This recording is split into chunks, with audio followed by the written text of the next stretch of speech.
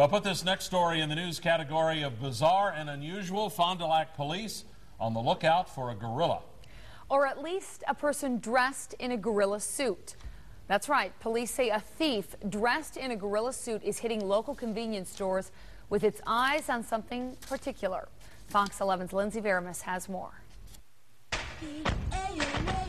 Has Fond du Lac gone bananas? I laughed a little bit. I looked at our camera and watched it, and I had a little bit more laughs, and then I just let everybody know that, hey, we have a gorilla on the loose. Call it unbelievable, but Fond du Lac police officers say they are indeed on the hunt for a banana bandit who first appeared at a convenience store looking something like this. Somebody dressed in a gorilla suit had entered the store and apparently was trying to take a large banana that they had as part of a banana display. Captain Steve Klein with the department says that was early Wednesday morning. Police say the costumed individual tried to steal a display at this Quick Trip on Park Avenue. The person then moved on to this store on Johnson Street and attempted the same crime. Employees say the gorilla was after this, a $50 styrofoam banana.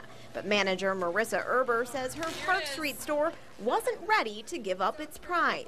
An employee tried to unmask the ape and discovered the gorilla was a woman, but police haven't ruled anyone out. She grabbed it down and tried to leave the store with it, but my third shift worker kind of convinced her to lay it on the floor, and then she ran out. But police say the banana beckoned. Wednesday night, the gorilla was caught on tape, returning for a third, more fruitful try.